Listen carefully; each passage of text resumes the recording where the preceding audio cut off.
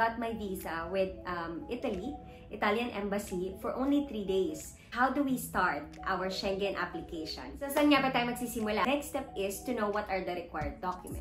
Cover letter. Cover letter is very important. So, ano nga ba ang mga dapat mong ilagay sa cover letter mo? So, Italian embassy is the key.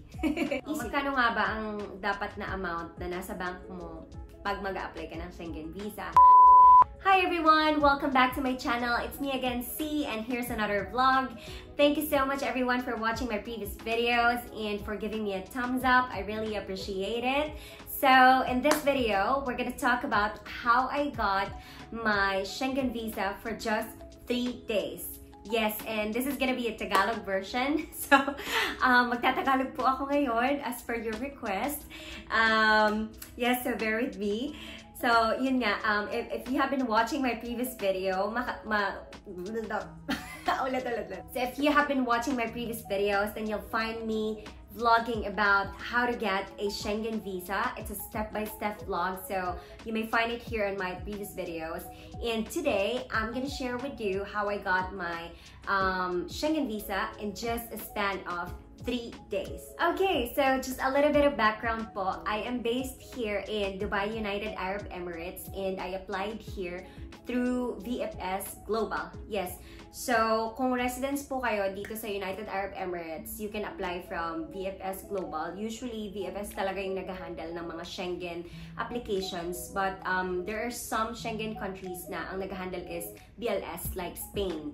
So, yon. Pero, based on my experience, smooth process, VFS Global talaga. Even sa Pinas, as far as I know, VFS din talaga yung nag-handle ng application for Schengen.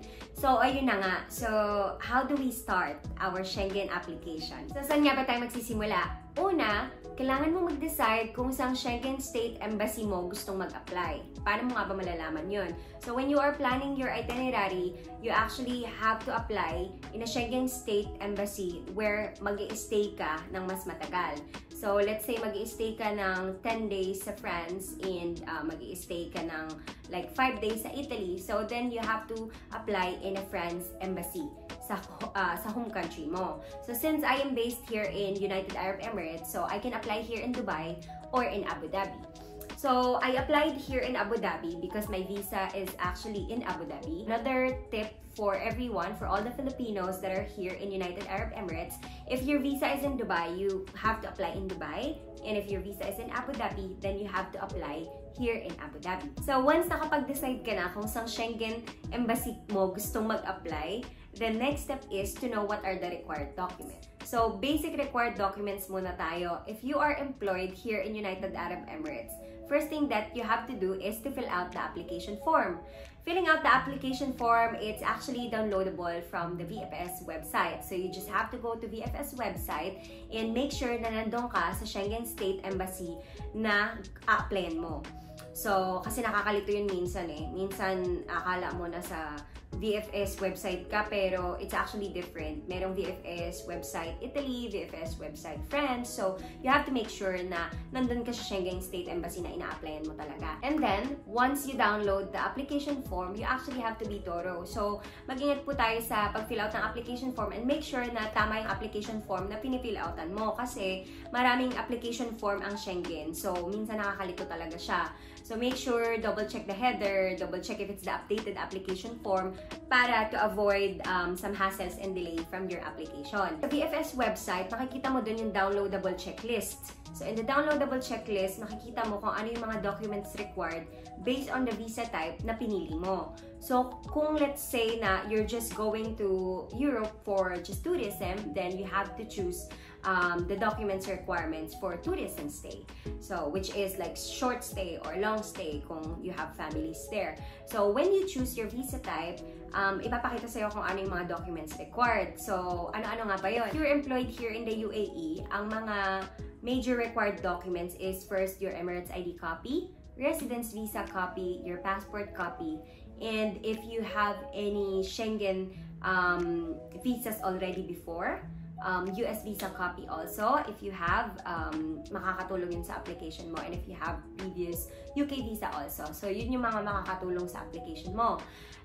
Aside from that, you can also provide a tenancy contract. If you have a tenancy contract here in United Arab Emirates, that will support your application as well. And then moving on, after that, you have to prepare also your financial documents. So if you're employed here in United Arab Emirates, you have to provide your payslips. So payslip actually depende siya sa Schengen state embassy.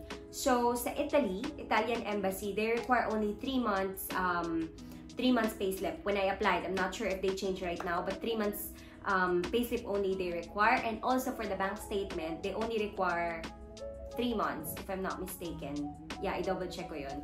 Basta, usually, Schengen State Embassy requires 3 to 6 months. Kailangan mong i-provide yung bank statement mo. It should be original from the bank with stamp na nag-show yung salary mo, kung saan nakikredit yung salary mo. Kasi the embassy has to check if nagtatali ba yung salary mo versus your payslip.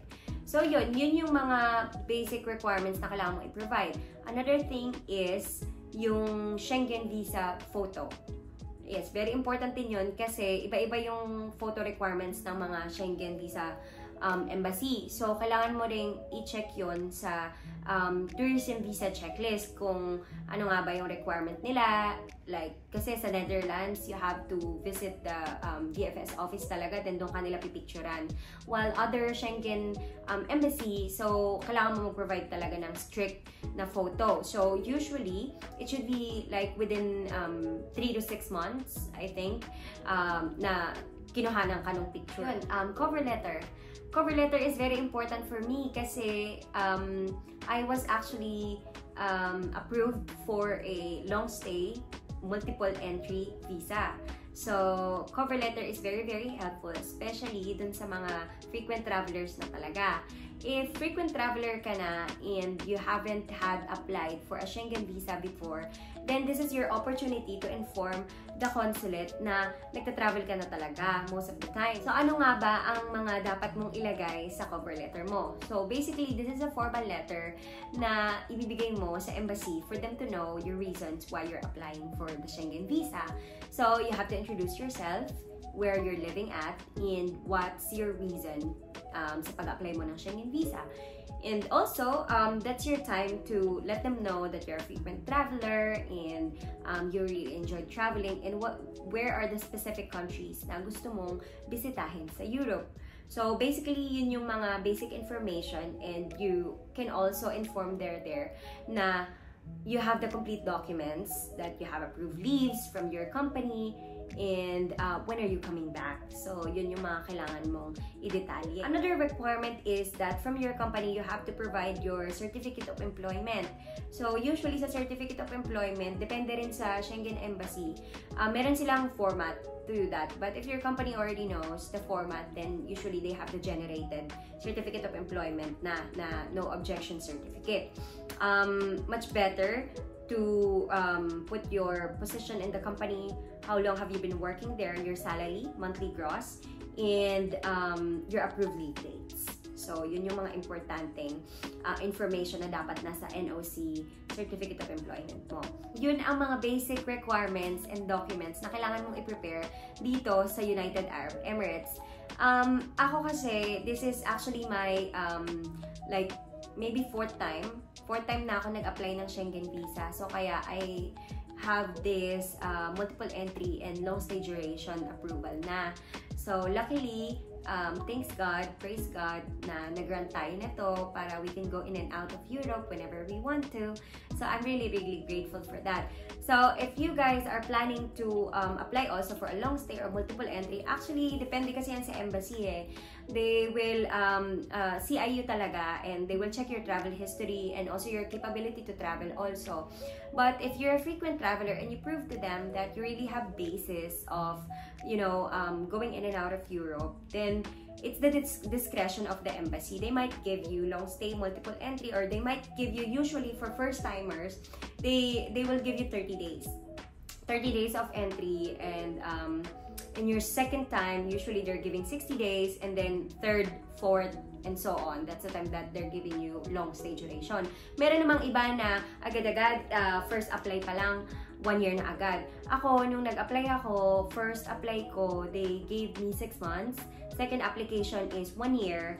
Yun na. So, third application, fourth application, years na siya. So, yun. Thank God. Thank God for that. Another important information is that plan your travel ahead of time. So, when you are preparing your application, kailangan mong mag-book na ng ticket. So, meron mga embassy na nire-require na kailangan confirm yung ticket mo and your hotel bookings. So, meron namang mga Schengen embassy na itinerary lang yung hinihingi nila. Flight itinerary or hotel booking itinerary. So, you have to be thorough for that also. Kasi, meron akong mga kilala na nandun na sila sa VFS, may appointment na sila. Tapos, pagdating doon, kulang yung documents nila. Then, they have to hassle and book it at the same time. So, very hassle talaga siya. So, kaya, advice ko sa inyo is be thorough when applying, when reading the application checklist. How long does it take for you to get your Schengen visa? Usually, guys, the Schengen visa application takes up to 15 days. 15 working days pa nga, sinasabi nila, depending on the demand. So, based on my experience, I got my visa with Italian embassy, for only 3 days. 3 days lang siya, guys. So, I'm not sure if because of my history and my information, but I have some friends also who got their Schengen visa like in 4 days, 5 days, or 6 days lang in an Italian embassy also. So, that's another tip for you guys. If you're planning to apply for a Schengen visa and gusto nyo ng madalian and mabilis nyo makuha, so, Italian embassy is the key. Italian embassy is the key. Apply lang kayo, Dubai or Abu Dhabi. Ayun, who knows? You might get an approval. Magkano nga ba ang dapat na amount na nasa bank mo pag mag-a-apply ka ng Schengen visa? Wala actually specific, guys, eh. Usually, based on my experience, hanapin talaga nila yung track ng salary nyo na kailangan continuous yung pagpasok ng salary nyo dun sa account nyo, and i-check din nila yung flow ng money sa bank account mo. So, may kakilala ako na meron siyang, let's say, for example, 15,000 dirham sa account niya, 10 to 15,000 dirham sa account niya. I-base actually nila yun sa days na magi-stay ka sa Italy or which countries ka magi-stay. So, syempre, like, it's in euros. So, they will convert it and they will analyze kung magkano yung normal average na gastos when you go there. And if your tickets are already booked, your hotel booking also.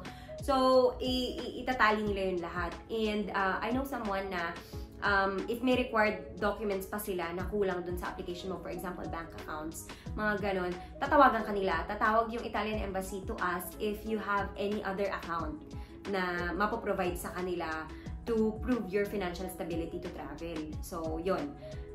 Which is a good thing actually, kasi at least like you can still speak to them. Maybe they're putting your application into consideration, di ba? Which is a good thing.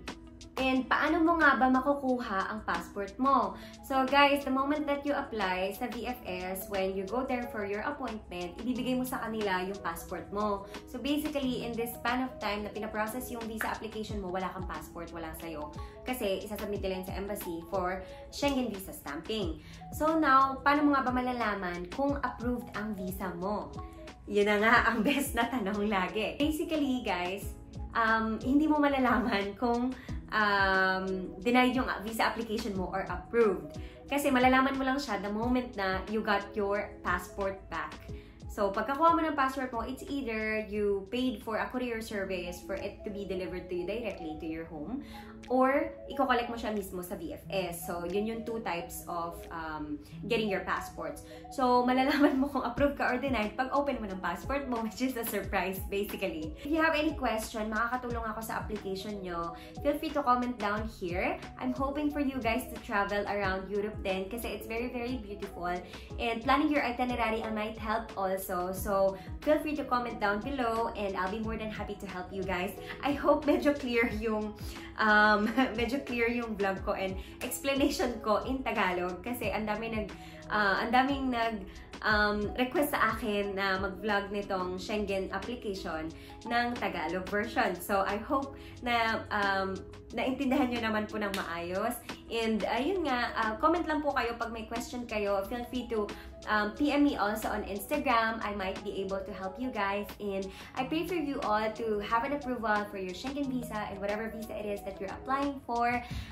In Jesus' name, you will get an approval, guys. And thank you so much for watching this video. If you have any feedback or review, don't hesitate to comment down below. And once again, it has been C. Thank you so much for watching, and I'll see you on my next video.